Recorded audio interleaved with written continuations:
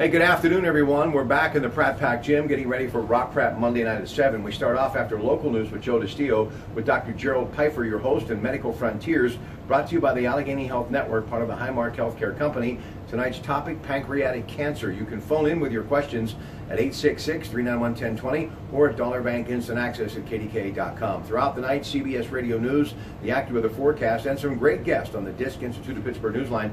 Brian Coble, he's a vice president and senior research analyst from Heffron Tillotson. Jeff Bezos, recently the richest man in the world for a short time before he was bumped out of that #1 position by Bill Gates, who has been #1. He, of course, from Microsoft since 2013. That according to the Bloomberg Index. But who is Jeff Bezos? And is it true that he made his fortune by starting to sell books? We're going to find out about that. Plus, people like Mellon and Rockefeller and Henry Ford, what they would be worth in today's dollars, and regulations today would have not let them make their fortunes. That's a possibility back then. And if that was the case, how the course of history would have been rewritten. And it's trade deadline in Major League Baseball. Greg Deolis of Vantage Management Group will drop by in the 10 o'clock hour. President Trump today has a new chief of staff. John Kelly was sworn in. He also has more on North Korea, saying we'll handle it, but no specifics. But he continues to be upset with China. Speaking of upset, an unpredictable neighbor. That's what Vice President Michael Pence has called Russia, as the words continue to heat up following all of the news